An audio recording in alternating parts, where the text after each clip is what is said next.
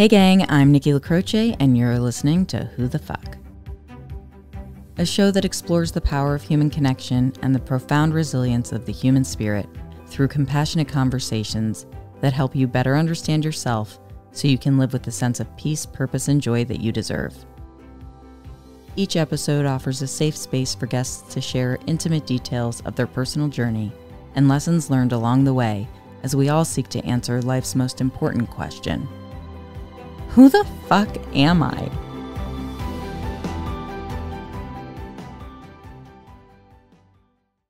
Hey gang, thanks for joining the conversation. Today I'm sharing the mic with Christina Carlson. Christina is a self-relationship coach, speaker, facilitator, and the host of Bitches, Witches, and Queers. And Christina is certified through Beautiful You Australia Coaching Academy. Did I say Australia Coaching Academy? That was weird. Christina's certified through Beautiful You Coaching Academy in Australia and the Devoted Energy Coaching School in South Carolina, and also has a bachelor's degree in theology and has devoted a lot of time to continued education around inter and intrapersonal relationships, which I think is really amazing. We've got to do the work for ourselves, and the more we do that, we can help others. So welcome to the show, Christina. I'm super excited to have you here. Super excited to be here. You have such an interesting story, and we've only just tapped into such a very small portion of it when we first spoke. So I'm excited to dive into things. I feel like a good place to start would be you were raised in what you refer to as a deeply evangelical Christian setting in the Midwest. And this is something, as someone who was raised Catholic, I have some semblance of what it means to have a religious upbringing, but we were sort of Easter Christmas people. And I had to go through the sacraments and, do CCD, which was like Sunday school, but it was pretty limited to that. And I also played basketball for the organization there. And I never really felt connected to religion. So as soon as I didn't have to partake in it and I was able to make that choice for myself, I really just sort of distanced myself from it. And I think it frustrated my parents a little bit, but had that, well, what are we going to do about it? That's a very different scenario than I imagine what your upbringing was like and what you went through to be able to come to where you are today, to feel so connected to yourself. So would you mind sharing a little bit about how you kind of came to be where you are by way of leaving that life behind? Yeah, what a beautiful way to share your story and then introduce that question. Just as a podcast host, I'm deeply admiring you already. I love it. You're so complimentary. Thank you. Deeply evangelical. I say that because I was not only evangelical, but I was raised in the Midwest, which is considered the Bible Belt. And I was homeschooled until high school, and then went to a private Christian school. And then I went to a Bible college and got my degree in theology, and then went on to work at Bible colleges for the next few years. So deeply evangelical, meaning to say that like some of the earliest books and stories that I read were about missionaries, white colonizers who were going abroad and dying for the cause. That was the deepest way of showing your commitment to the faith, was to die. Devotion. Yes. That was, and I know like most people know about the stories and the saints, and like, you know that from being Catholic, but like this was like bedtime stories and our deepest heroes. And growing up that way, I had a deep fear of being on the wrong side of things because of hell. And we were taught that that was something that could happen in your mind. You could sin within your mind. And consequently, you could sin on an accident. And so I developed a form of OCD, like compulsive thoughts of going to hell. And I didn't know that that's what it was. I just thought that I was, being attacked by a demon or something. I mean, it's like, that's just such a fascinating thing to hear because, I'd say now more than ever, with just the visibility we have through multiple social media platforms, documentaries, things like that, there's a lot more coming to light about the cult-like nature or cultness of organized religions, and especially the evangelical side of things. And to hear you say that you were taught that you could sin within your mind, I mean, if that's not the foundation for deeply rooted anxiety, I honestly don't know what it is, because I had concerns about things that I would think when I was younger, being like, is it okay that I thought that?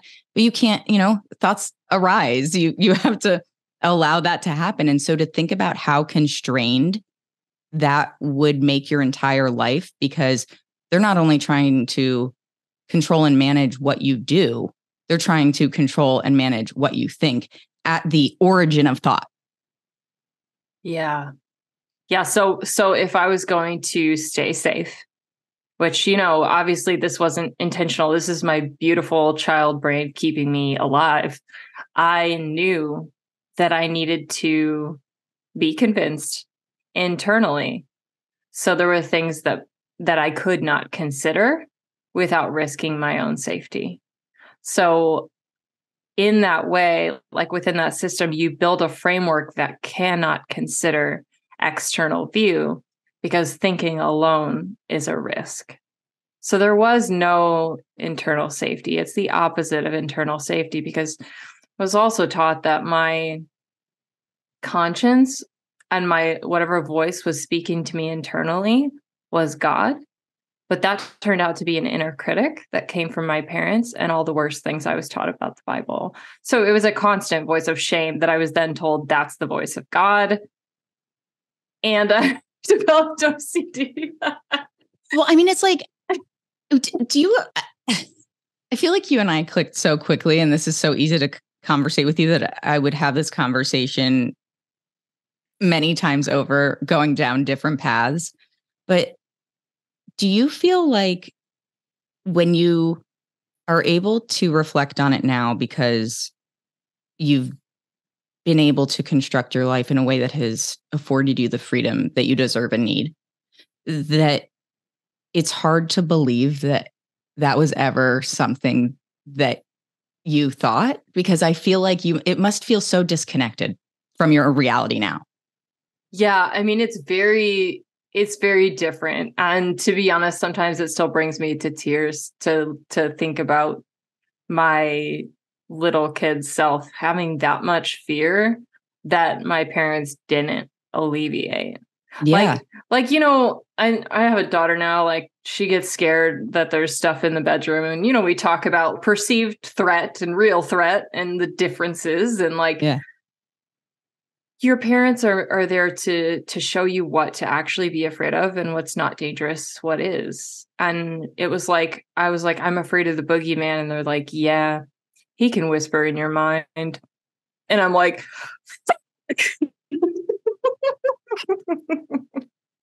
if that's not the promo clip. I think that's such an important thing to point out, because we as children have that initial attachment to our parents and that inherent need to be protected by them, whether or not they're equipped to do that protecting. And if you're in a scenario where their beliefs are so diluted and threatening to their own safety, then of course they're going to have that effect on you. And one of the biggest problems with that, I would imagine, or honestly, I can see as an outsider looking in, and even just being raised Catholic, honestly, because I feel like when you're brought into a religion at a young age, you're not given a choice. And my wife and I talk about this a lot. It's not really fair to assign a religion to somebody when they don't even have a foundational understanding of that thing that they're being brought into. right. So even if the intention is good, it takes away this really important autonomy in that decision-making process. And you're sort of just thrust into it and expected to adhere to it.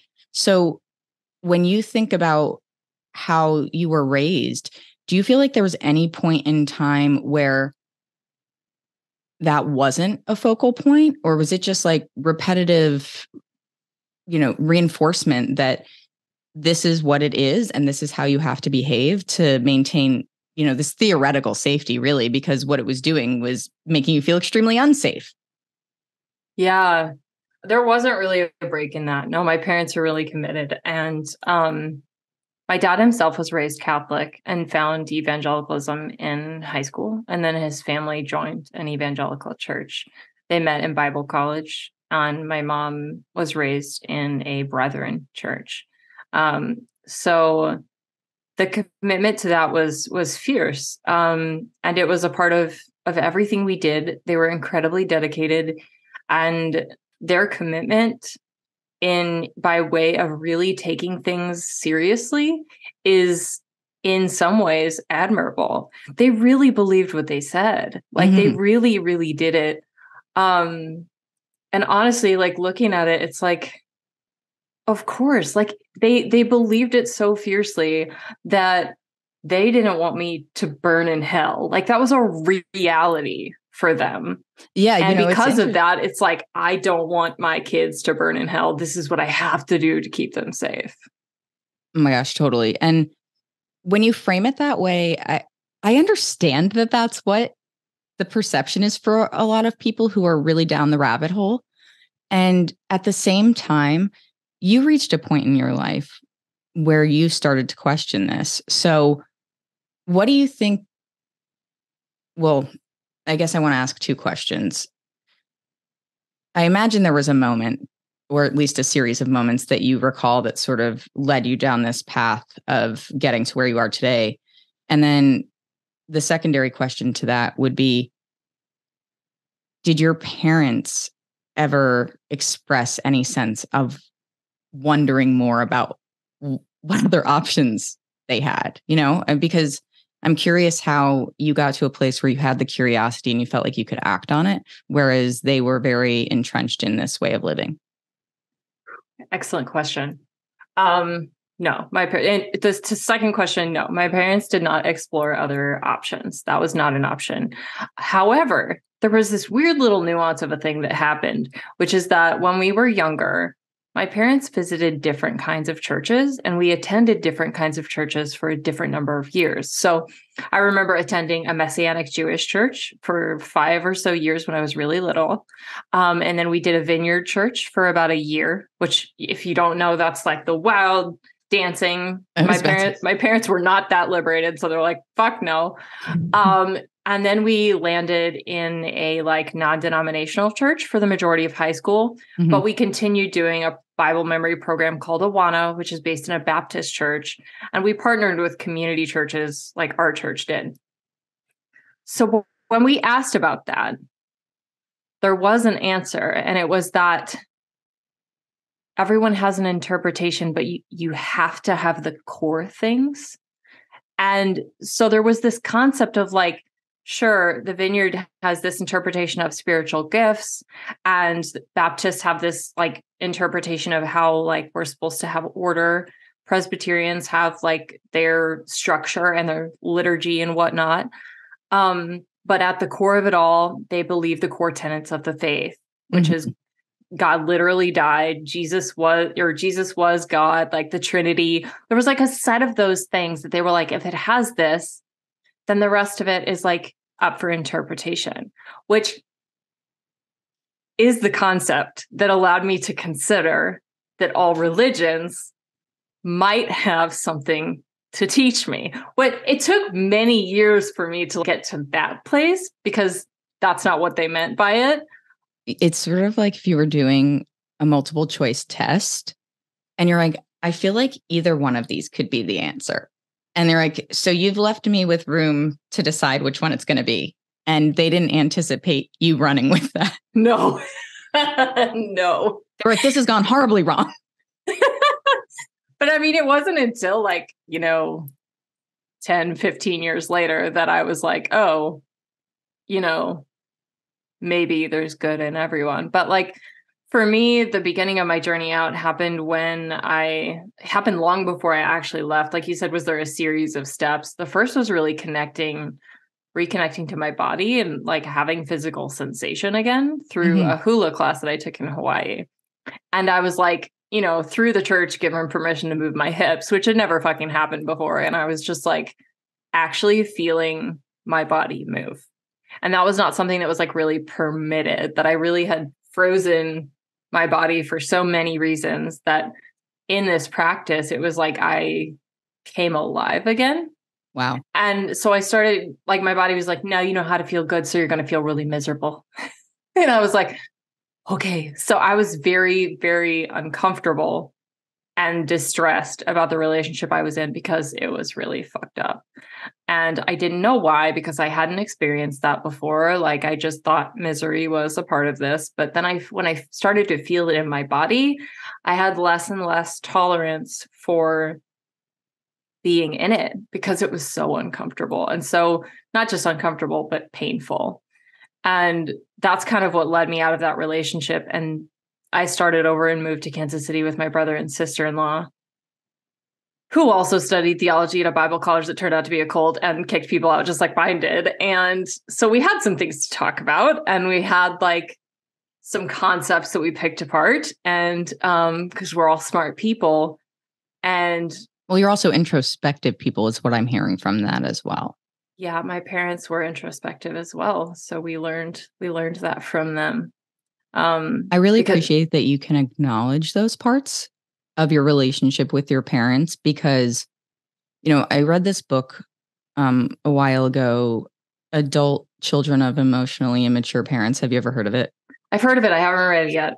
So when I say I've read it, I've read through it and picked out pieces that I felt were really good for me in a moment. And part of it was being able to give your parents grace for not knowing what they didn't know, or not being able to address your needs in certain ways that you needed them to. Because we often look at our parents and think, come on, you could have done better. You should have done better. And I think in many ways that can absolutely be true. And I also think at the same time, it can be true that they didn't have access to those parts of themselves that would have allowed them to do that. Exactly. We're all always doing the best we can. Yeah. And I, like, especially as a parent myself, I have a lot of grace for having trouble parenting and having a difficult time having capacity for things. And they literally did the best they could. They did not hit us ever. Like, I, got spanked once, and then my dad was like, we're never doing that again. That's ridiculous. Like, there was so much grace that was offered me. I was genuinely loved in spite of whatever trauma I picked up from that experience in those communities. I can acknowledge the beauty of their intentions and the love that they meant to give me. I really love the way you said that, Christina. And I feel like it's beautiful to hear that, because it says also a lot about you as a person. And I think the fact that you said your sister and your brother as well you all sort of had this convergence of experiences, and to even be able to do that shows something that is very tight knit about your family. And to be able to come back around to that as adults and sit with that discomfort of what you knew, but also acknowledge the possibilities of what could come, and even looking at what you've done to get where you are, to pull yourselves out of these circumstances that didn't fit you, is really commendable. I feel like people who are indoctrinated in various religions or whatever else it might be, honestly, I mean, for the purposes of this conversation, religion, but people want to feel like they belong. They want to feel connected to something, and they want to, as you said, feel loved. And I think a lot of people who are raised in these really evangelical settings or in cults, it's like that aspect of love does not translate at any point in their life. So it's really amazing to hear that you have that respect for your parents and understand and see that. And to be able to know that in and of itself has the element of being a gift amidst what I imagine was a lot of emotional turmoil. Yeah. I feel like in many ways, my brother and sister raised me. My brother's younger than me. My sister's older than me, but I always felt like the youngest in a lot of ways. But in the way of being lost in the middle, I was definitely the middle kid. And I've been rereading journals because I'm working on like a little book that I'm writing. Oh, I love it. about stories of like, my life. I might publish it, or I might just write it for me. But from my earliest memories, I felt safe with my sister and completely seen by my brother. That's really incredible to be able to reflect on that and acknowledge that and see that as an adult. Do you feel like you came to that realization as you were going through this exercise of writing out what you were thinking and feeling? No, I've thought about it many times over the course of my life, and I tell them every time I think about it. Oh, I think this is one of the things that really made me feel very close to you very quickly is I feel like neither of us has the ability or maybe desire even to kind of dance around things. If I feel something, I want to express it. And it shows up in the way that you communicate, because I think a lot of why people get stuck in these ruts of, shame and self-loathing, regardless of what your circumstances, is that you get so much of the negative reinforcement. You don't get the positive reinforcement. And it's nice to hear nice things, and when we feel those things, I've gotten to a place where I just say it, like I really want to. I mean, Nicole will joke with me that my greatest strength is giving people genuine compliments and just having the desire to say it when I feel it, because I know the amount of times that I have thought something and I haven't said it, and I thought, man, maybe it would have changed somebody's day a little bit. And just knowing that brings you some sort of positive energy and some sort of light, like it really translates into such a powerful dynamic between people when everybody involved is giving that. But just to be able to acknowledge it to people who might not be prone to that, I think invites them to do that more themselves. Absolutely. And yes, I see that in you as well. I love that because like I just get so tired like dancing around things and pretending like I don't see things, and like I don't have the fucking energy or time to be like to not, say it if it's there. Like, I want to express it if I have the energy to. I have to be conscientious of like my people pleasing tendencies. So like I will pause. And then I'm like, oh, this is real. And then I'll say it. But like it's especially true with the people that mean the most to me. It's so critical to share those things. I'm reading journal entries on TikTok. Anyone who's here, like go check out my TikTok. I'm reading my journal entries from 2016 and 2017 through my deconstruction process. One of them was in a morning in Kauai, and my boyfriend at the time came over and hugged me, and my heart thrilled, and I was just like delighted. And only later did I realize how fucking ridiculous that was, because it was so rare. I was starved for affection and compliments. So anything that was given to me was like this scrap that I held on to.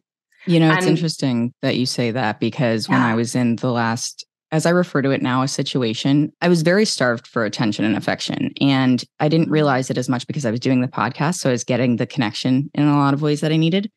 I was made to feel like I wasn't physically affectionate, or I didn't want to be emotionally available. And it's like, no, when you don't trust somebody and you don't feel safe, you're not going to feel like you want to physically engage with them or emotionally engage with them, because you're hypervigilant, But when you have that feeling of safety and you can open yourself up to that, that really changes your perspective on things. And so to your point, even just getting a little bit of that is like, oh my gosh, the dopamine, it's like, this is exactly what I need. The serotonin, all of it, just like endorphins, everything that I need. It feels so healing to have those moments, but you don't want it to go away. You don't want it to be fleeting. And what you're describing, right, is the feeling of lack that you wanted more of that, sort of like when you described doing hula dancing, that you knew what it felt like. So now you wanted to feel it more. Is that a good comparison? Yeah. Yeah. Spot on. Nailed it. So was there a moment coming out of that feeling where you decided that that was something you wanted to pursue and have more of in your life?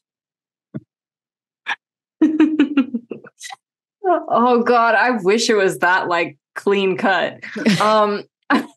Fair enough. After that, I was in that relationship for another year. And I got to the point where I would rather die or be alone forever than marry this person. And that's when I allowed myself to leave. I said, if I die alone, I'm okay with it. Well, that raises an interesting question. Do you feel like during your youth and as you were, I guess, let's say, uncovering the parts of yourself that really weren't allowed to be exposed previously, that were you recognizing that you needed to find a way to accept yourself and love yourself throughout that journey? Or was that concept even just still foreign to you because you hadn't really been taught to connect with those parts of yourself? Oh, yeah, that was not a thing. Like, self-acceptance was like, the worst slippery slope. Like, judge yourself, take every thought captive. Your body is evil and tempting you. There was no self-acceptance or self-love. Self-love is like one of the greatest sins. So I didn't have a concept for anything good existing within me. Everything good in me came from outside, from God. So I had a real fear of becoming a lesbian. We'll start there. Because, I heard things, and the way that people talked about gay people was worse than death. It's our agenda, Christina. Yeah. To stay alive.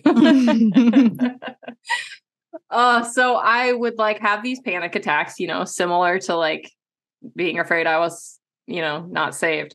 And I would be this is real TMI. I would be masturbating and thinking about myself and my own body. And, I had a woman's body, whatever the fuck that means. So I was like, oh my God, am I gay? Right. Yeah. And I would spend the next 30 minutes talking myself off a cliff because I actually felt attraction for men. And so I couldn't be gay because I had attraction for men. So I really erased myself in that to calm myself the fuck down. Well, I didn't know what bisexuality was. It was not a thing. I was going to say, when we were growing up, I feel like there was very much a distinction of you're gay or you're straight.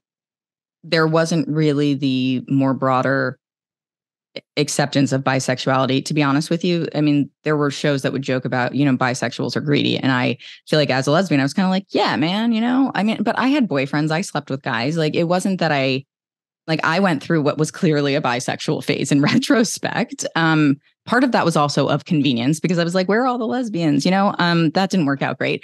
But I also think that it's interesting that you had the self-awareness in those moments to feel like you had to talk yourself off that ledge.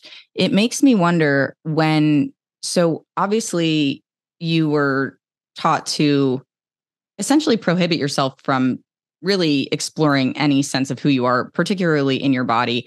And how was the concept of homosexuality addressed in your early life that made you feel that sense of, it sounds like a little bit of guilt in those moments to try to pull yourself off that track? Yeah. So in each neighborhood that we lived in growing up, there was 2 different neighborhoods. The first neighborhood, there was a gay couple that lived up the street, and they were also fat. And my mom is fat phobic and homophobic. And so every comment about that family was they're disgusting and dirty and gross. And they're terrible parents. It was all the usual tropes of you don't want your life to end up like that.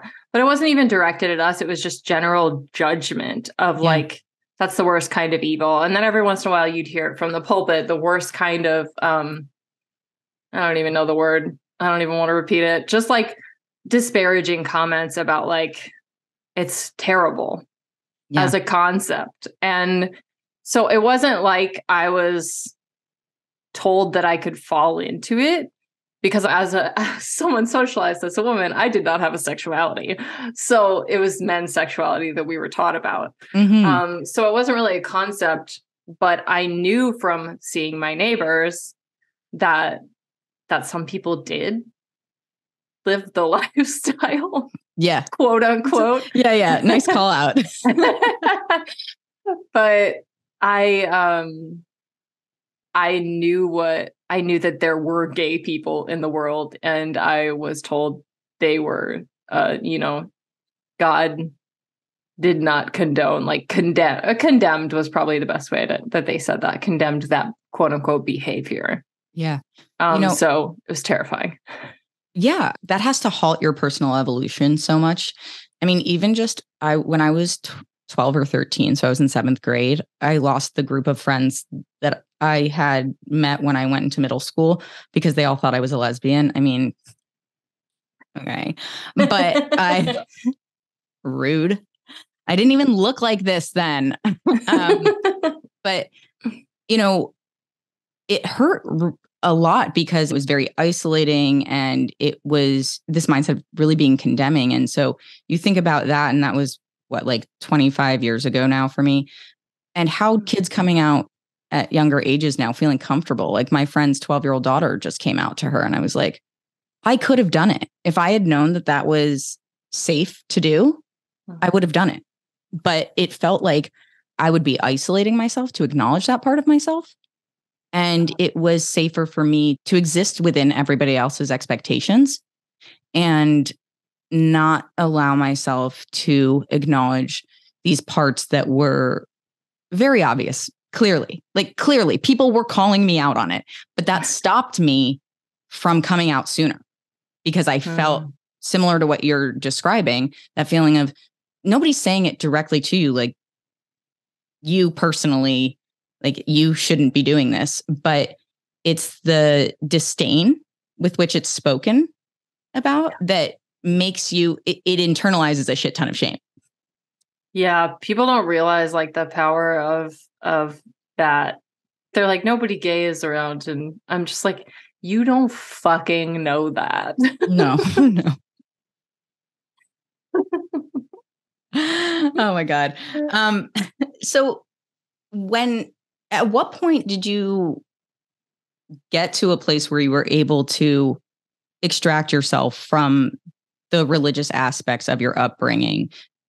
The fact that you went to school for theology, you went to Bible college, you said, like the amount of information that you must have in your brain that honestly probably isn't relevant. You learned so much stuff that probably doesn't matter. I'm sure that there are bits and pieces that are probably helpful in your everyday life as like a foundational, you're a human and you think about things, but it feels like a lot of education on something that probably didn't provide a ton of value to parts of your life that you wanted to grow.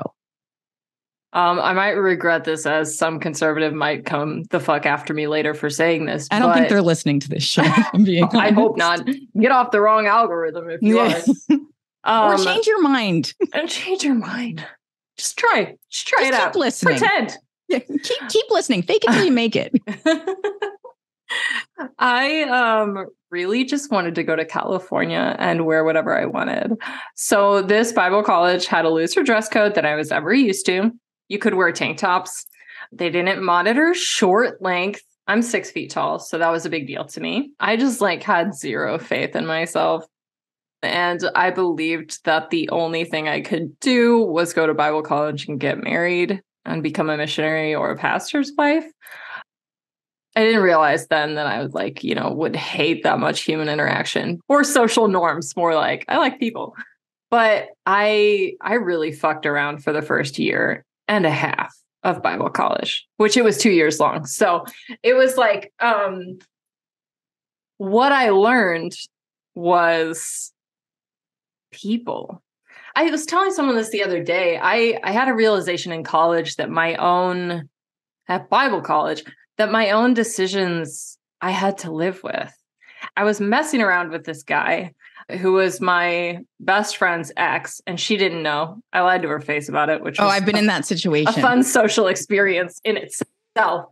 But he called me and was like, I have tickets to this concert. Can you go? And I couldn't. And he's like, I'm going to invite, so-and-so, this other girl. are you okay with that? And in this moment, I was just like, if I say yes, I need to be okay with this. And so I was like, yeah, I'm okay with it. And honestly, I was, but it was this huge realization for me that in a social setting, like only I am responsible for my emotions. And I would have to have said something different if I wanted something different to happen. And it was like this huge self-responsibility awareness that like in the middle of Bible college, my own self-reflection is like, you got to be self-responsible. And I was like, okay, I didn't honor my body necessarily going forward at that point, but I was like, oh, I have to be okay with what I say I'm okay with. I can't say anything else about it afterwards. Like I have to really be like, okay, this is mine. Mm-hmm. Yeah. Well, I really respect that perspective and that insightfulness around your decision making, because so many people are so passive aggressive about shit like that. It's like, yeah, no, it's fine.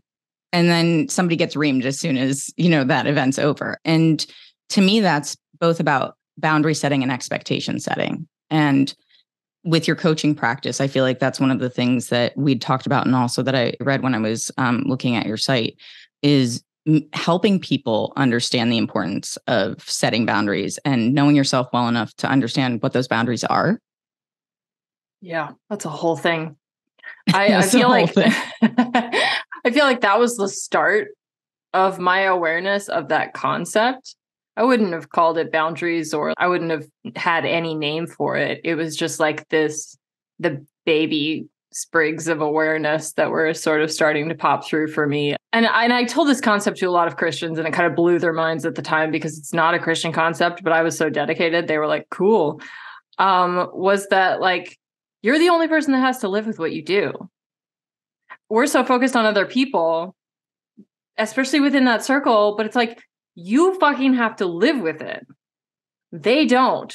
So choose for you. And like, here I am, I could debate you in theology. I was on the Veritas forum, my degree in theology, and I'm like, only you have to live with what you decide.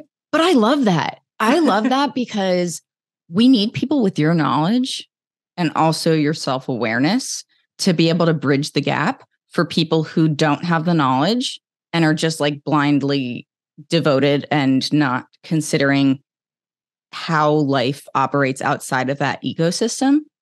And one of the things that Nicole and I talk about constantly is that feeling of like, how do you get people who are so dedicated to something to understand that it doesn't serve them to hate other people, especially if the thing that you are so against has zero bearing on your life. It has no bearing on your life whatsoever. None, zero, zip. Those are other people's lives, other people's choices. Why do you have any opinion on it? Now, I could say the term devil's advocate feels, I don't know, a little on the nose. Right? Yeah, exactly. Yeah. Right there. And it's like, okay, so on the flip side of it, I'd be like, well, why would anybody be evangelical? Why would you choose that?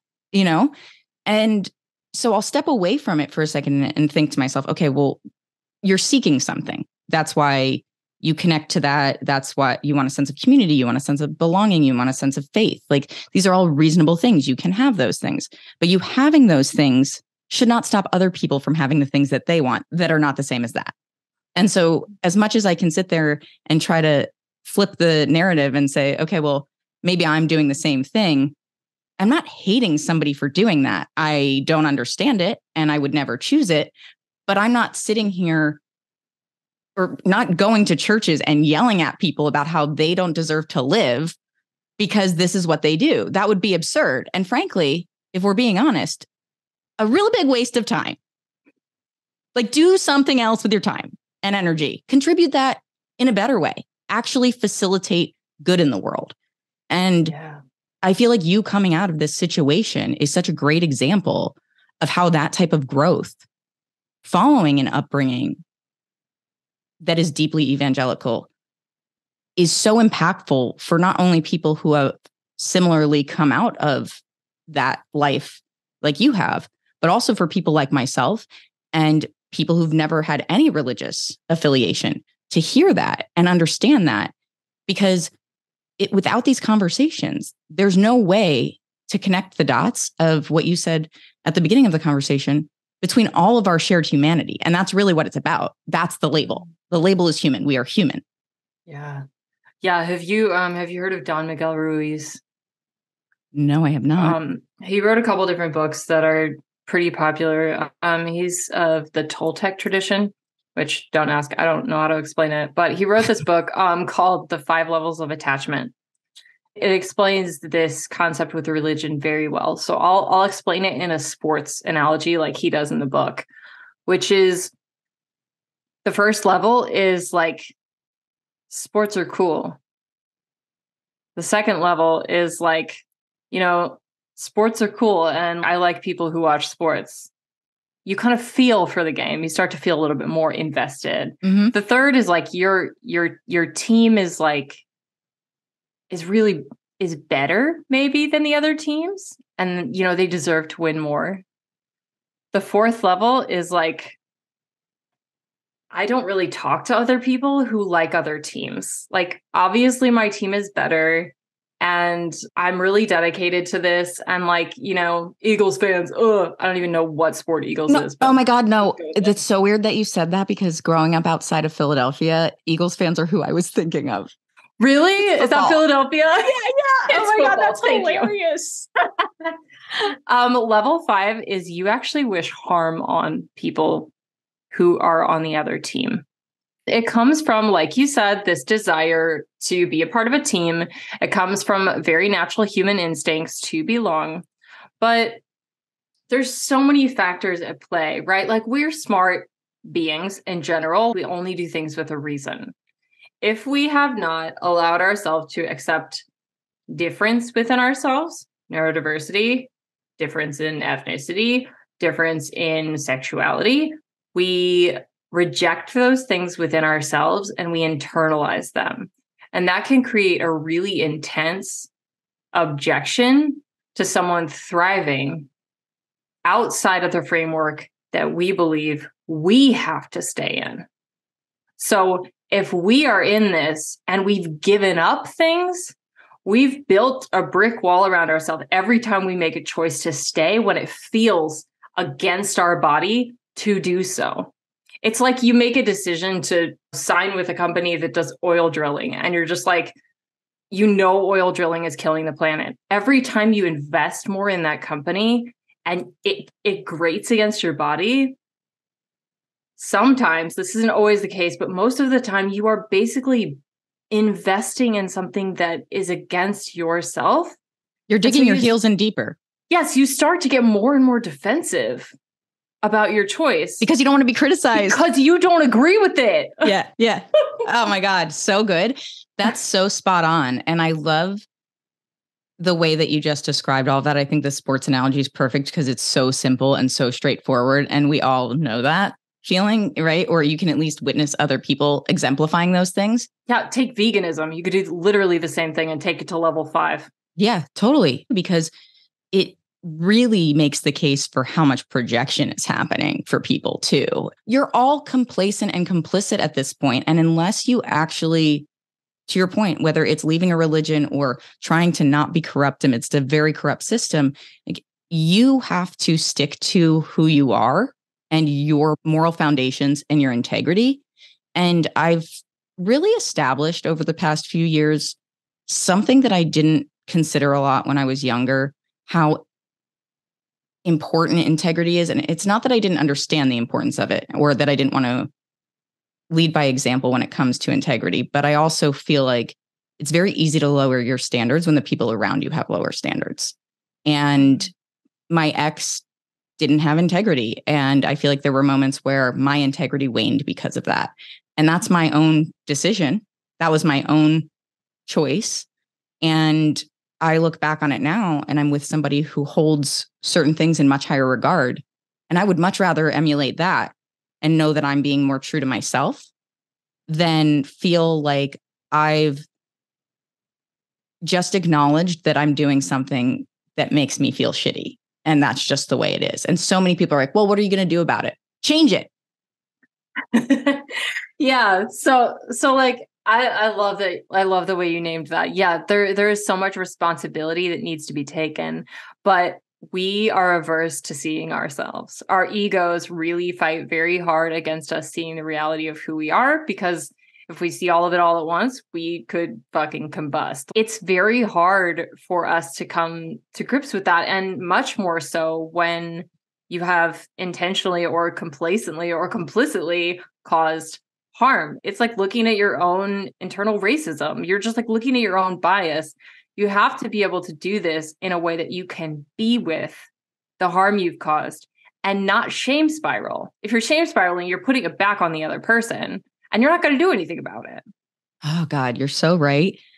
It was one of the hardest things I had to do to acknowledge the role I played in the abusive relationship that I was in. Yes. And I hated fucking being told that I needed to take responsibility for some of it, because I'm like, fuck that. This person did all this shit and this is how I responded because of that. And it's like, yes, but you, in many cases, had choices and you chose differently than maybe you would have liked to have, or because of the abuse, maybe you chose differently, but it still doesn't change the fact that I contributed to it and I stayed. And that's not to,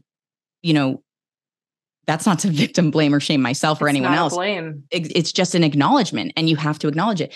And I agree with you completely. Our instinct is to project the blame. We don't want to be at fault. We don't want to have to be accountable for something that we don't like. It feels really rough. Yeah. And I love how you pointed out just that the difficulty of looking inward in those moments too, to be able to establish that you're not satisfied with who you are. I'm curious, when you were at that point in Bible college before you left and you were talking to all of these people and sort of saying you have the freedom of choice, that's the beauty of free will as a human being. Do you feel like that was really the major catalyst for all of the growth that then ensued? Or do you feel like it was still kind of a gradual progression? Because that's a lot of unraveling trauma for years. Yeah.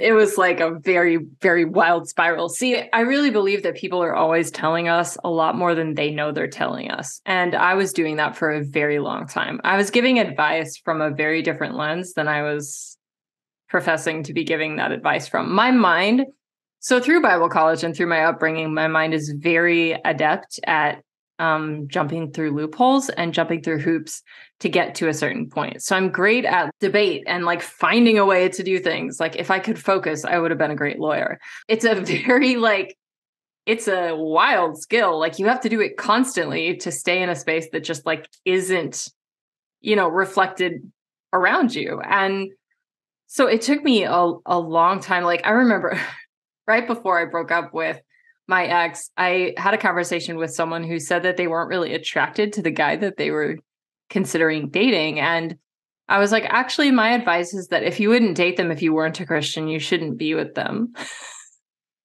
And she's like, that's great advice. And looking back, I'm like, what the fuck? Like, I was already in my head somewhere in my body, just like, but if, like totally. There's an exit ramp. I like that. Do you feel like it took you getting to where you are now, or at least further along that path, to be able to reflect on that and recognize that mentality that it was sort of this subconscious surfacing, and it was just all of a sudden infiltrating moments of your life that were then, now you can look back on them and see, I guess that tracks. Yeah. And I am still very human in this. I, hire a lot of support for myself so that I have a better vision of myself, because it's just nice to have yourself reflected in a way that you can see what's going on. It's very helpful for me, and I make it a point to have a lot of that in my life. But I didn't have a lot of that in my life that would have been reflected to me in a way that would have been supportive. So I didn't see what I was doing or how I was, presenting. I didn't really have a very clear view of myself. It took a lot till a lot later. It was like 2014 and 13 when I started to question the inerrancy of the Bible, because it was written by a bunch of white men, and Rob Bell started to take apart the concept of hell. And I actually deconstructed the literalness of the Bible before I tackled the concept of hell. But it was like, to me, I started to see in Rob Bell's writing this humanity first perspective. And that resonated with me so strongly in a way that nothing else had ever resonated with me. I've always been fascinated with people. I've always cared about people. I've always felt God and divine and whatever that is, life force in people. And so to me, to hear Rob Bell's perspective on the different random translations of the Bible, it felt so non-judgmental and so like unangry that it was just like, oh yeah, I could totally take that. I listen to Rob Bell stuff now. He's just a fascinating person, but he's a disruptor. And I really related to that just like wild kind of, I don't fit the box. Yeah. Well, you're making me want to look into Rob Bell's work. And it's fascinating to think about how it really sometimes just takes one message, somebody who can explain something with a level of clarity or intention that maybe we hadn't heard before. Even just what you described with the 5 attachments, right? To simplify it, to make it consumable for anybody. And then you make it easier for people to not only hear what you're saying, but to observe what you're saying and digest what you're saying and process it. And I do feel like one of the things that frustrates me about people who fall into deeply religious or cult followings or I guess, I don't know, sometimes I just feel like all religions are cults. And I know that might alienate people, but that's how I feel. And I think that there's a difference between faith and religion. And I certainly believe that people should have faith. That said, I think that, giving people the opportunity to think for themselves, to be intentional about why they believe what they believe, to ask themselves why they believe what they believe is so, so important. When you said humanity first, that's literally, I say this, I say that because I don't understand why that's not the way that it is. It feels obvious to me that we should be focusing on humanity first. And if you restrict people from being able to explore what that means, then of course you're going to end up with these archaic mentalities, these restrictive behaviors. And at the end of the day, it honestly just feels really desperate. It feels really desperate to try to hold on to something that doesn't allow people to add their value to the world the way that they should be adding it. Maybe some people feel so connected to it that that's their purpose, that's their mission. And like, it's not just sort of this brainwashed mentality of this is what you do and this is how you do it. But think about how many people are parts of these organizations who have something else inside of them that could be so amazing to contribute to the world, that could bring something beautiful to other people. And instead it's like you said, like, no, just fit in this box. This is where you belong. This is where you belong. And if you try to escape that box, you will be damned. Right. And it's like, even just seeing how you write about your practices and even on your website with like the photos that you have, like sort of just covered in splatters of paint. It's like the fact that that's the imagery that you chose, that those are the photos that you wanted to embody. I think it says a lot about the importance of opening up our world and allowing those creative parts out of us, allowing the messy parts to show, giving ourselves a chance to actually decide who we want to be, not just who we were told we should be. Yeah. Yeah. So true. And like, I feel like it's really important to note too, that within a Christian community, they would say you have the freedom of choice and they would say you can ask questions, but it's not consent if there's a gun to your head. And like, hell as a factor for you not believing is not a safe way of asking a question. Like it's not safe to ask a question when, if you think differently, you're going to be thrown out of the community that you find safety is. And when you said how desperate do you have to be, I was just like, holy fuck. Like that is heartbreaking, because so many of the populations of community that religion seeks to control and bring in are people who have been dismissed by society. Like, think homeless shelters. And I have friends who deconstructed from Islam and have said very similar things. It's like religion is used to control populations and is often used to control people of color. And like, there is some deep rooted control shit in there, but they're preying on people, like not preying on people, but both preying on people, praying mantising on people that don't have capacity because they have the resources have been taken away from them to be able to think clearly. Like, we create I'm going to go off here. No, go for it. No, this is what we're here for, Christina. We created a fucked up system where we take away people's ability to make money. We take away people's ability to have healthcare and food. And we're like, you can work 6 jobs and have a child and pay for, insurance and medical care for your family, which is $1,000, right? On a $15 an hour salary, right? Why can't you do this? And then we're wondering why people are stressed out and desperate. We did that. And if you trace all of that back, 99.798 times, it's white supremacy. Yeah. We do that because of racism. We have built our entire society on oppressing peoples. Racism and religion. The patriarchy, to your point. Yeah. You had mentioned using sort of Zen Buddhist approach to some of what you do with coaching. And I want to say it was maybe like 3 years ago, I discovered Alan Watts for the first time. Are you a fan of his? Do you know him? I don't. But okay. I believe you. I feel like, so he's a British philosopher from like the 60s. And I'll find the clip and send it to you because I think it'll be interesting to get your feedback on it.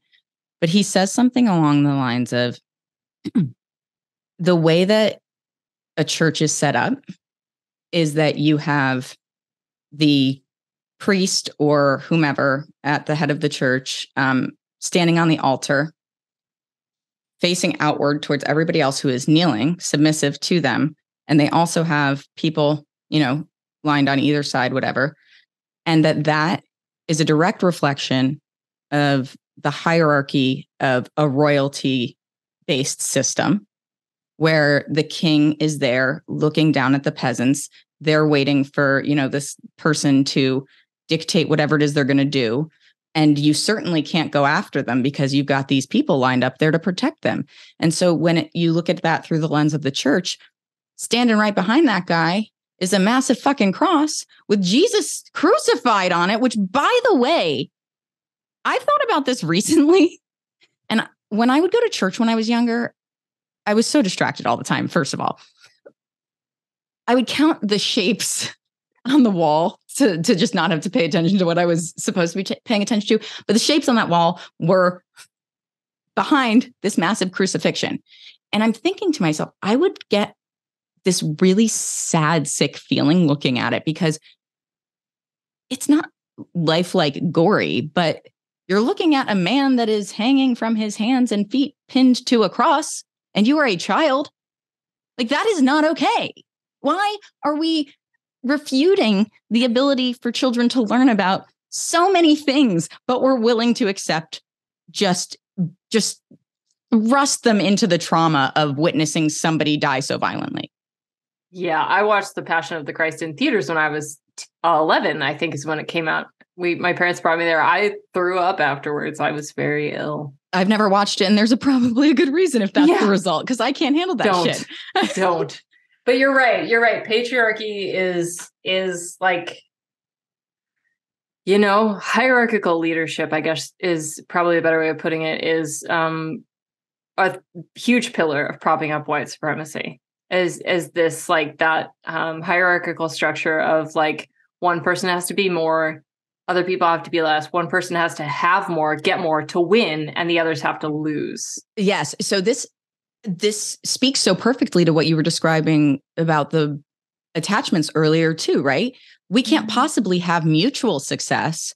And this is something that's always really blown my mind when it comes to working as well. Like, having had so many corporate jobs where I watch people who are so ill qualified for the roles that they're in, leadership positions. No, you're not a leader, you're pandering. And all you care about is getting to the next level. So you will step on whoever you need to step on to get yourself where you need to go, not thinking about the fact that you're probably throwing all those people under the bus right now who also now don't respect you at all. And the people who do respect you are hanging on your coattails to begin with.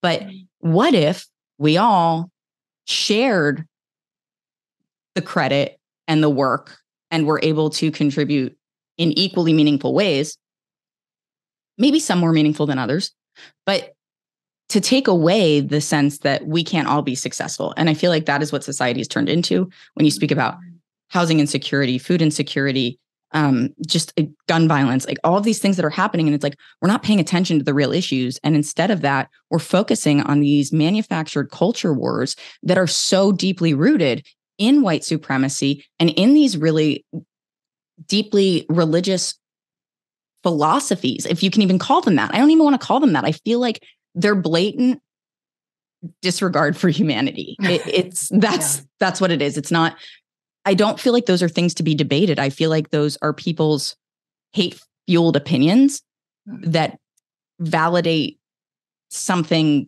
that they need validated. It doesn't create community. It doesn't create cohesion. It creates distance and disconnection.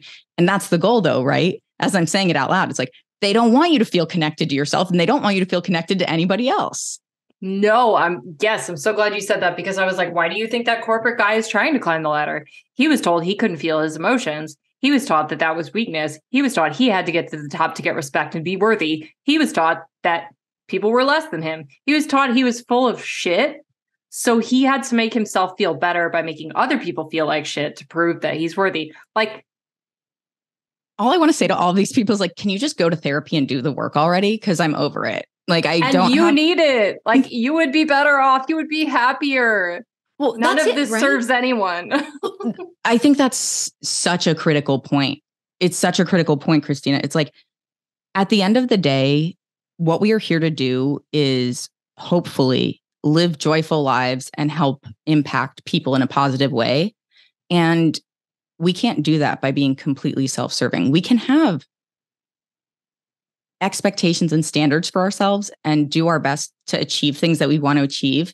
And those things don't all have to be the same, but that's the beauty in it too, is that you can have a combination of people with various different talents and capabilities, and you can do more for the world. But think about how much we've been limited by the fact that religion rules so much. I mean, I listen to so much documentary shit, and it's like, thinking about how Galileo basically was like, astronomy was set back like 200 years because people in religious facets didn't want to believe astronomy. And you're like, what the fuck? Like, how much further along could we have been if you guys weren't like, no, but that's evil. Like, it's bizarre. And I feel like the fact that we're still living in a world where this is happening and that you experienced this directly is a bit of an anomaly to me. Honestly, like, I don't understand how we've allowed it. Yeah, no, I think a lot of the world looks at that and is like, what? I want to talk about something really quick that my brother told me last year, and I haven't stopped thinking about it. He goes down rabbit holes where he studies something really amazing and profound and then shares it to me, and then it blows my mind and I can't stop thinking about it. And he was studying the laws of the universe. Like, there's this thing you can play with online where you set the rules and these little creatures just do the same thing over and over again. You change one thing, they do it elsewhere. It's like, there's actual laws that the universe functions by, like, right? Gravity, that kind of thing. Life actually functions by rules. Like, there's like, they do these things, right? And so that could be infinitely complicated, but like, essentially, if you were like to know all the laws of the universe, you could technically predict what would happen next, right? But at the very beginning, the original law of the universe is be, because the alternative would be to not be, and then we wouldn't exist at all. So be is the original law of the universe. Like, what we are meant to do is to be. Mind blown. You're right. And I had a conversation with somebody a couple of weeks ago who reflected that sentiment, saying, we're often humans doing, not humans being.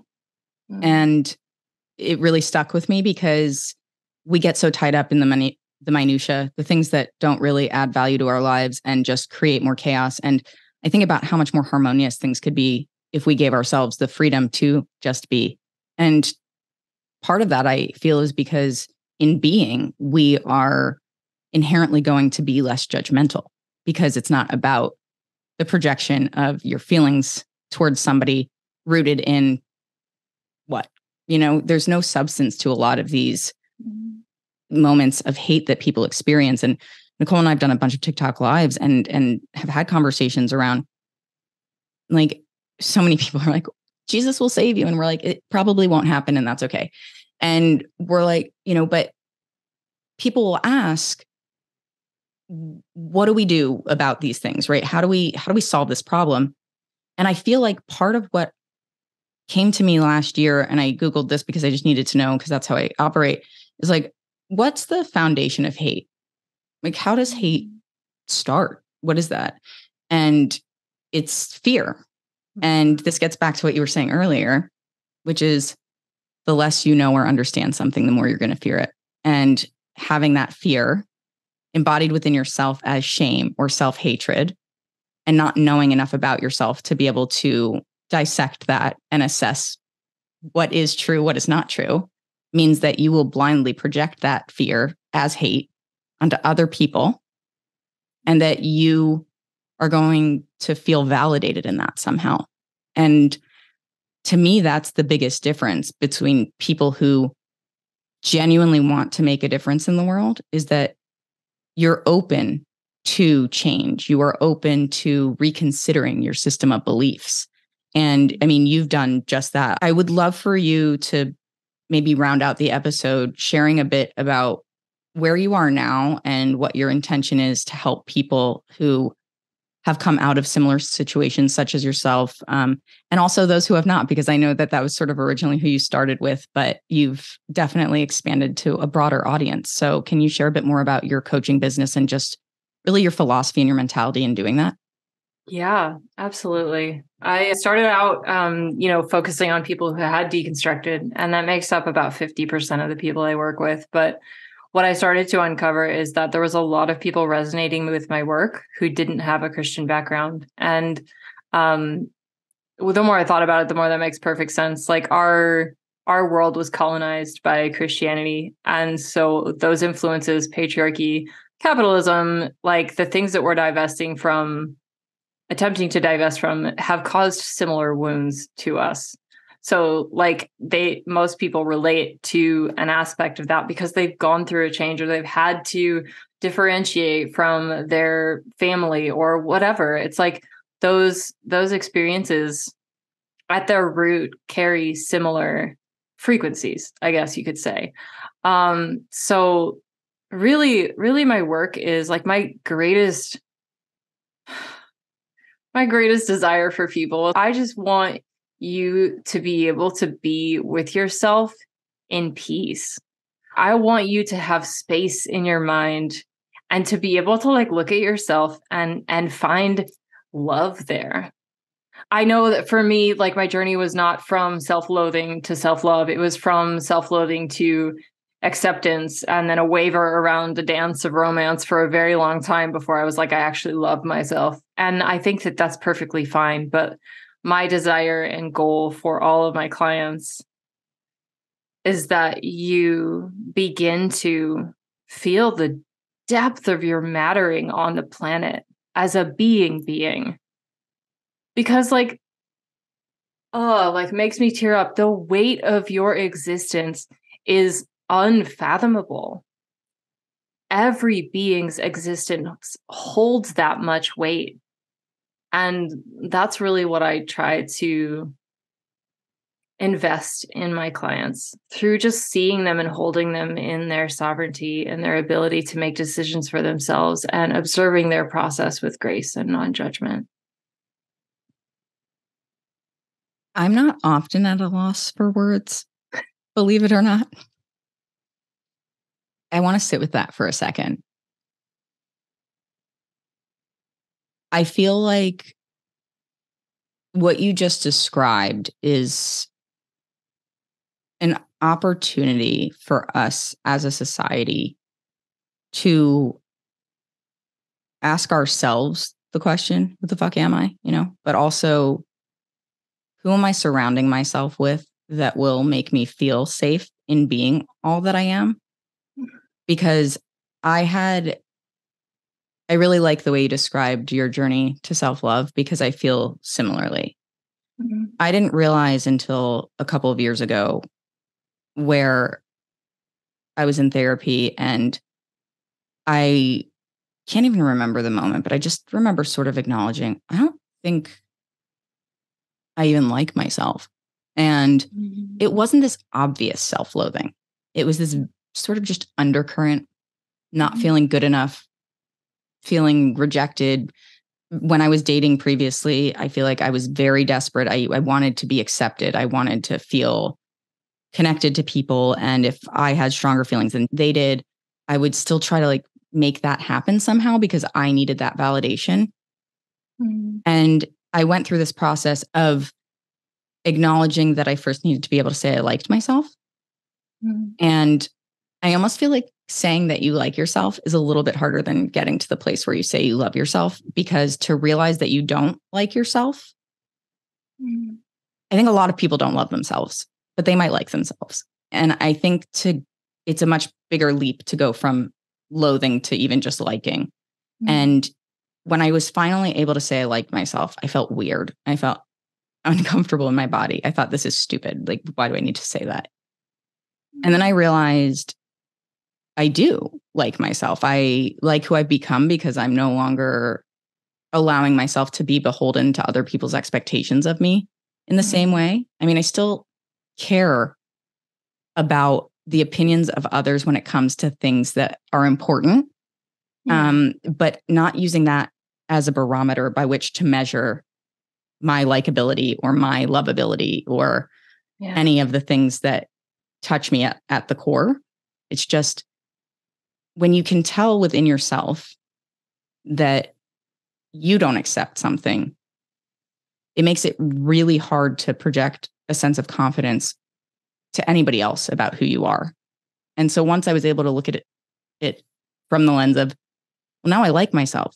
Doing this podcast has shown me how many different types of people there are, how many different journeys and different paths of just chaos and resilience and shared humanity and the power of the human spirit. It revived me in a lot of ways and led me to this place of being able to be self-accepting and self-liking and self-loving. But it, much like you said, was not a linear path, and it was not by any means an expedited path. It was a conscious decision to acknowledge the parts of myself that I didn't like and make the choice to change those things, but in a way that felt right to me without looking to external sources for validation of that. And it changes everything when you prioritize that part of yourself. Yeah, that's powerful. Thank you. It was actually really quite powerful to say. Yeah. It's like therapy, but free. Yeah, it's really beautiful to hear you speak that out loud of yourself and your journey. I love that you're mentioning be acknowledging your feelings about where you're at in your work and with your podcast, because being able to see that it's the same thing you did with yourself. It's oh, I don't like myself right now. Just being with that, it creates profound change. It creates a safety within yourself, because you're not lying to yourself. So there's this coherence within you that's we feel it, and now we actually said it. Otherwise, you've just got, we feel it and we're denying it. Totally. But when you put those two things together, it's yeah, and literally nothing lasts forever. Our culture tends to think a company is only great if it lasts forever. A relationship is only good if it lasts your whole life. That is not true. Everything ends in sadness. Well, that's really interesting. You're right. I mean, because when you lose something, good or bad, there's grief. I mean, I couldn't have gotten out of my last situation faster, but it ended really badly, and that was hard. And losing my mom was a completely different type of grief that was earth shattering. Mm-hmm. And I will say that for me, I had started to transform for sure prior to all of that. But, one of my friends said to me the other day, well, the you that you are now wouldn't be this if you hadn't gone through all of that. And nobody wants to be like, yeah, I'd love to relive all that trauma. It really got me to where I am. Like, no, that's not really what we're going for here. But I do think that it's fair to say that I certainly put more energy into understanding myself because I didn't want to be unhappy anymore. And I didn't want to feel disconnected from myself. And I think that the scenarios that you've described, the things that I've felt in my own life, is when you feel disconnected from yourself, it is so much easier to let things slide and just sort of go about your day and let things be whatever they are and not hold yourself accountable to the things that you want. Yeah, because like you don't think you deserve them on some level. Mm-hmm. Definitely. Like, and the thing is like these two things go hand in hand. Like, the only like solution to fear a lot of the time is action. Like it's an antidote to fear, like actually doing something. So sometimes like the process of self-care is like literally committing yourself to drinking a glass of water every morning. And like that action is your body showing you, oh, we care about you. We do this one thing. That repeated action, even when you don't feel it, is like this coherence of like, oh, there's a little bit of safety there. And then you can expand on that. But like, there is this, like, there has to be both of those things happening. And like, it depends on the person for where you need to start. But like, it's really powerful to see that in your own life. Yeah. And it's something that I definitely feel in my own experience. You can, hindsight's always 20/20. It's easy to say it, but it's also really interesting to consider how profound of an impact it can have when you aren't just looking back, but you're looking back with more information and a better understanding of yourself and also a better understanding of people around you. Because I think part of what's challenging for us too is that we either are people pleasing and we're thinking about somebody else and not thinking about what we need, or we're thinking about ourselves and maybe to the detriment of what other people might need from us. And so I think it's really important to try to surround ourselves with people who are at the very least trying to understand, and hopefully people who are open-minded and willing to have the hard conversations, whether it's about themselves or ourselves, or just in general, these things that have to change on a broader societal scale. Because without these conversations,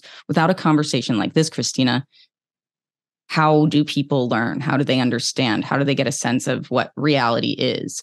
And I feel like there's so many people out there with stories that have similar origins to yours coming out of an evangelical upbringing, and the clarity that people achieve once they've, I don't know what the word is that I'm looking for. I kind of want to say extracted themselves from that. Yeah. That it's like your potential now has become limitless by comparison to what you were told it could be your whole life. My hope is really that at least one person is going to listen to this and be able to have a moment of clarity about what they need for themselves in their own life, regardless of what it is that's stopping them from that right now. Because your intention and your thoughtfulness around your approach, as well as the way you described your coaching practice and why you do what you do, is so valuable. And I would hate to think about what it would look like if you hadn't come to this place in your life, because I feel like you are such a valuable asset to this world and to helping people. Like, I truly feel so connected to what you're doing and to you as a person that I feel like I can feel your potential through the conversations that we've had.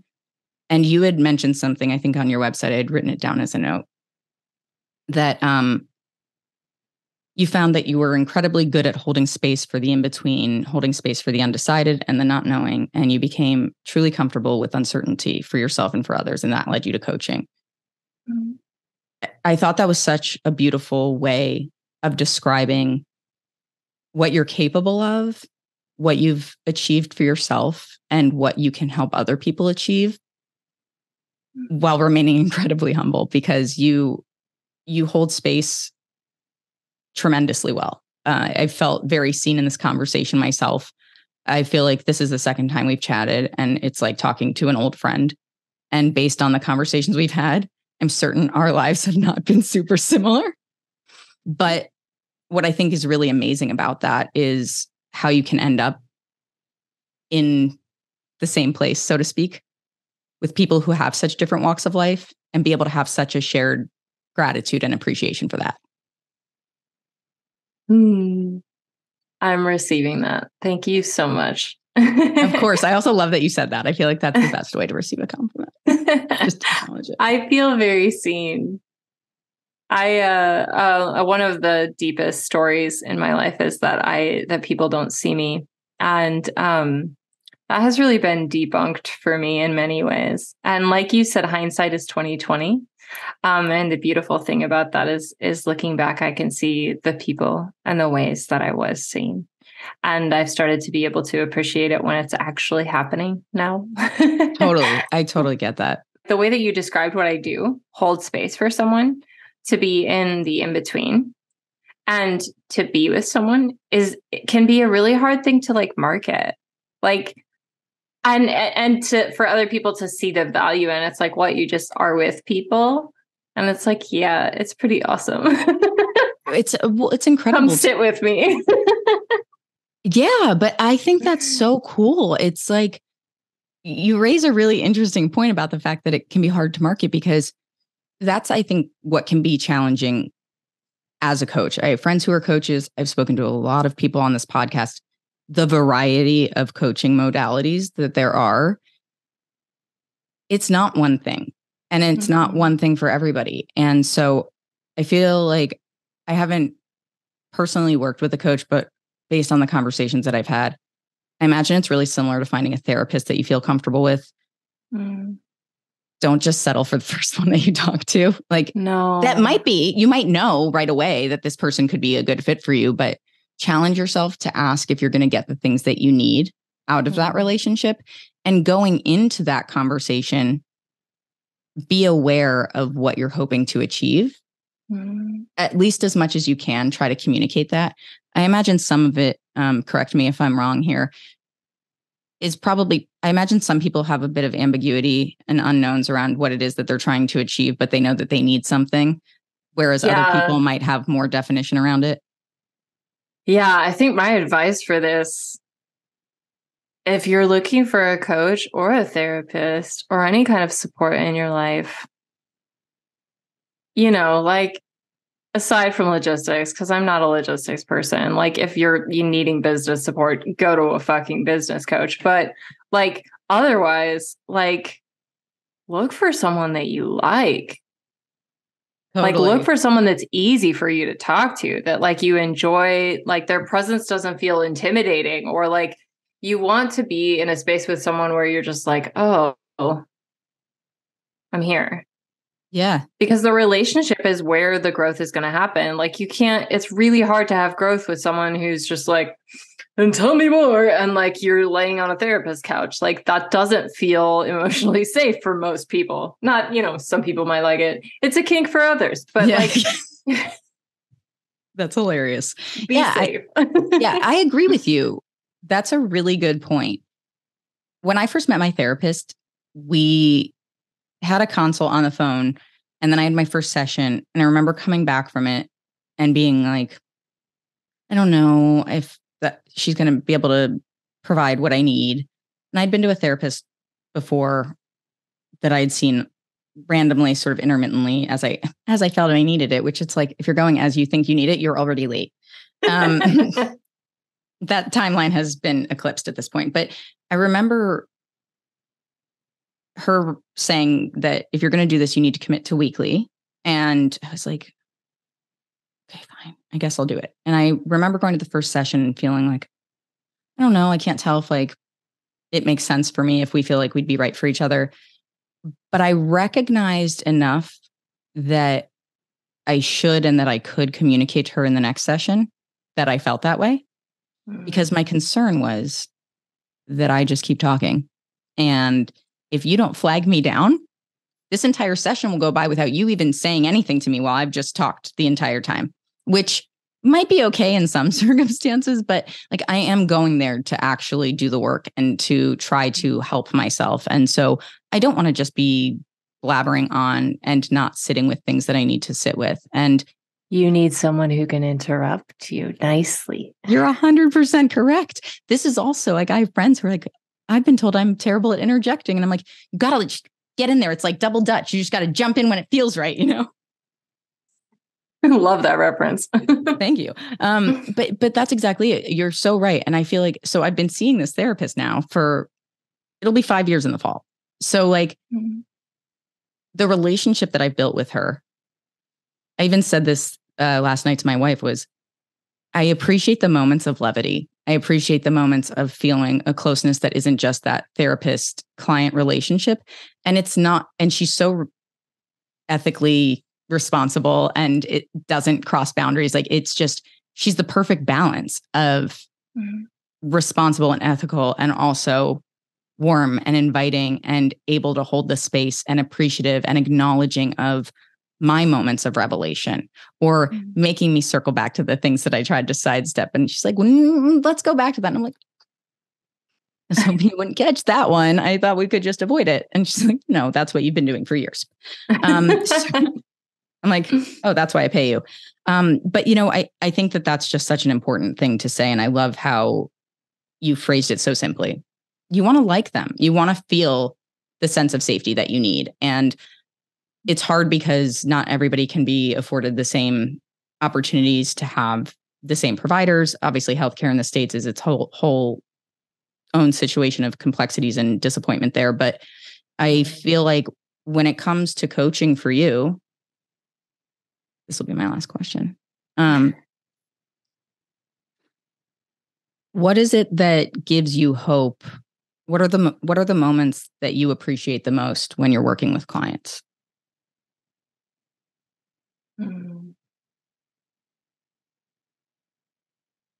Probably two things. I love getting like a text or a message from a client who's done something they were afraid of doing.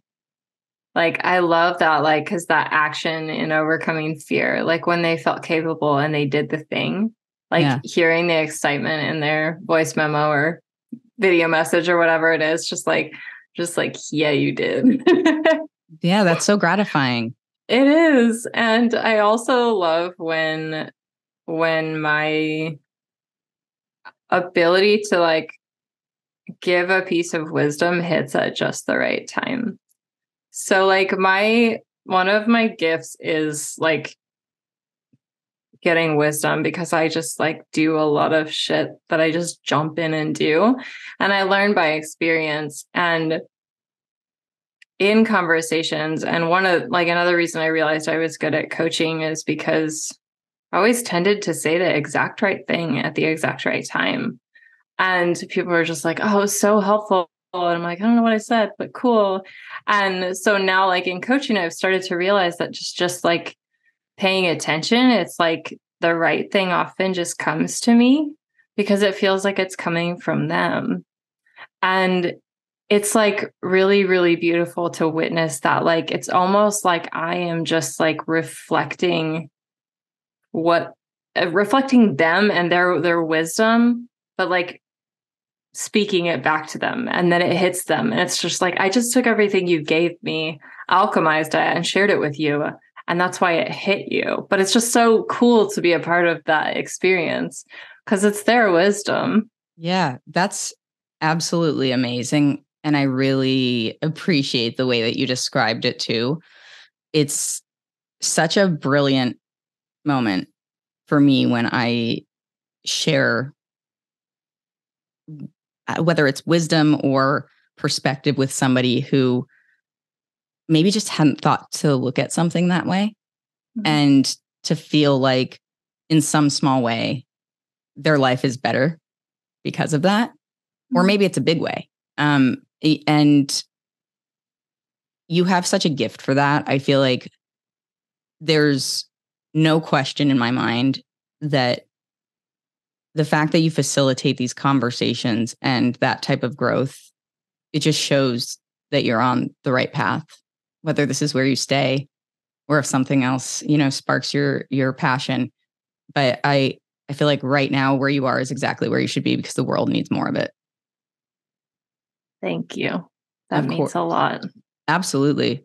Well, gang, that's all for this episode of Who the Fuck. If our conversation resonated with you and you want to learn more about Christina's story or services, you can visit her website, ChristinaMCarlson.com. And Christina, do you want to tell people where they can follow you on social? Yeah, it's at Christina Carlson Life Coach on Instagram and at Christina C Coach on TikTok. That's where I'm sharing all those journal entries and random rants and shit that are fun. Perfect. I appreciate you so much, and I'm really glad to have had you here. And we will catch you next time, gang. Thanks for listening to Who the Fuck. And if you like what you hear, share the show with your friends, family, coworkers, or anyone else you think needs a healthy dose of introspection and raw authenticity. Feel free to rate and review wherever you get your podcasts. It's always appreciated. And you can also visit whothefck.com to check out more content. Plus, you can follow me on Instagram, TikTok, and YouTube at whothefck_pod to keep up to date with what's new in my world and for exclusive bonus content. Catch you on the flip side.